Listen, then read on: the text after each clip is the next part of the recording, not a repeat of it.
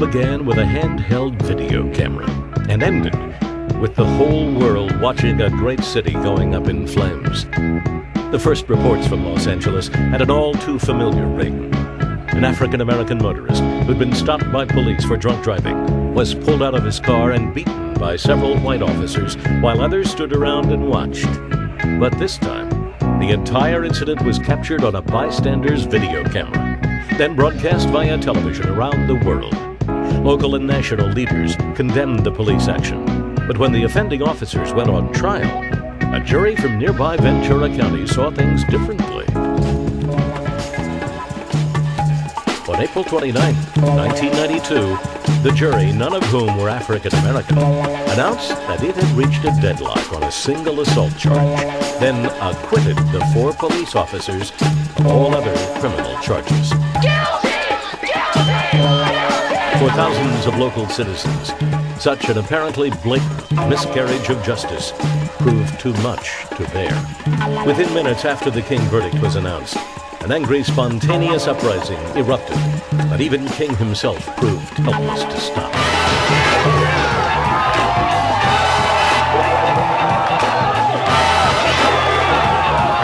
Please, we can get along here.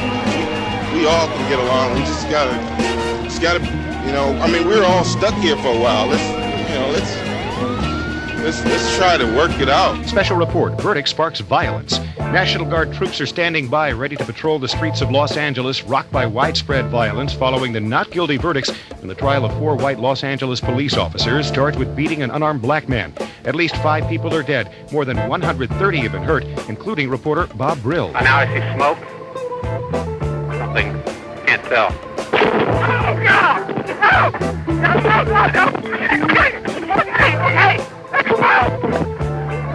Okay. Also among the injured, a fireman shot in the mouth while fighting one of dozens of intentionally set blazes. This South Los Angeles resident condemns the destruction. When they burn the business, they put people out of work.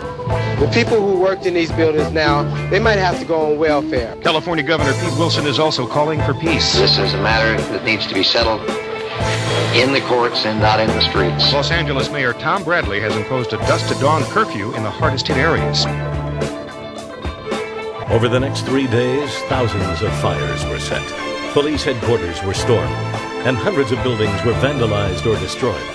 Over 50 people died. It was an eerie replay of the Watts riots 30 years before, which had left much of Los Angeles' inner-city community in ruins. And a sober reminder, if one were needed, that when it comes to race relations in America, the gap between rhetoric and reality remains dangerously wide.